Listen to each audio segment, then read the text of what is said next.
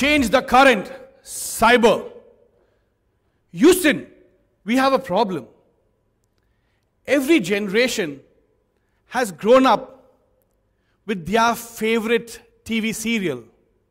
You, I guess, see Friends. Let me show you what I grew up with.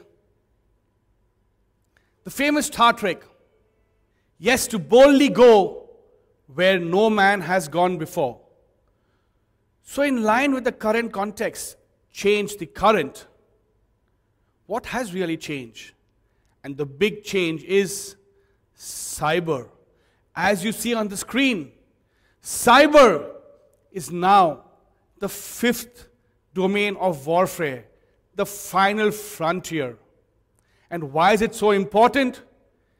It is more lethal than all the earlier four domains of land, water, air, space put together.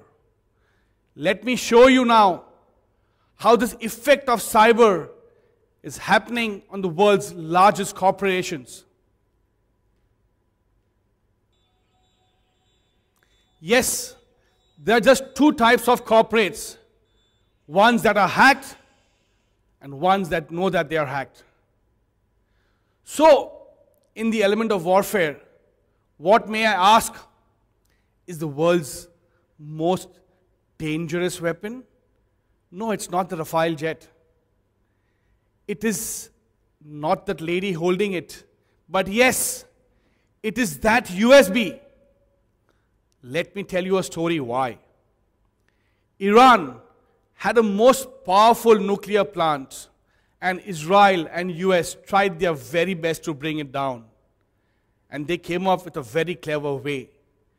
They actually dropped infected drives, USB drives, in the car park.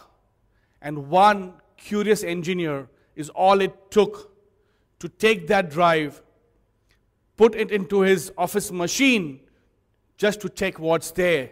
But little did he realize that that same system was the master controller of all the centrifugal fuses.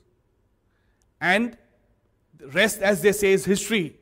What you see on the screen, mission accomplished. Without firing a single missile, they were able to bring down this huge nuclear plant. What a very clever thought way. In the art of warfare, let me show you a few other elements. The famous Trojan. Remember the movie Troy, where soldiers who were in the brink of defeat hid themselves very quietly in a wooden horse.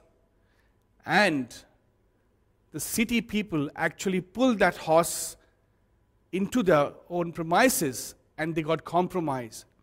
Similarly, in today's times, what you see, a Trojan horse, is a sophisticated malware which resides in your computer systems.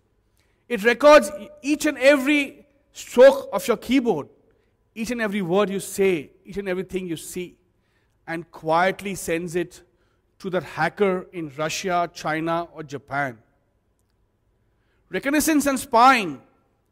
In the era of Sherlock Holmes, you had to be in physical contact. But today, that drone up there, 36,000 kilometers up, is spying on you. Every move of yours is being detected.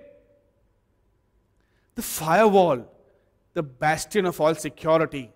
We have a Lakshman Rekha story. The line in the sand which Lakshman drew, which Sita Bhabi was not supposed to cross. The human firewall. Today's firewalls, as you see, are state-of-the-art equipment helping protect banks, telecom, and manufacturing companies. The demilitarized zone, DMZ. The concept of DMZ actually started in the neutral piece of land between South Korea and North Korea. But today, as you see on the screen, it's a virtual zone where systems who connect to the internet are segregated from the internal secure systems. Let me show you on the screen. We all see movies. Tell me what's the common theme in all these pictures which you see. No, it's not security. I dare say security is boring. All these movies are made on crime. Crime is attractive. Crime sells. A human mind is in awe of a well-designed crime. But ultimately, respect is given to the person who solves that crime.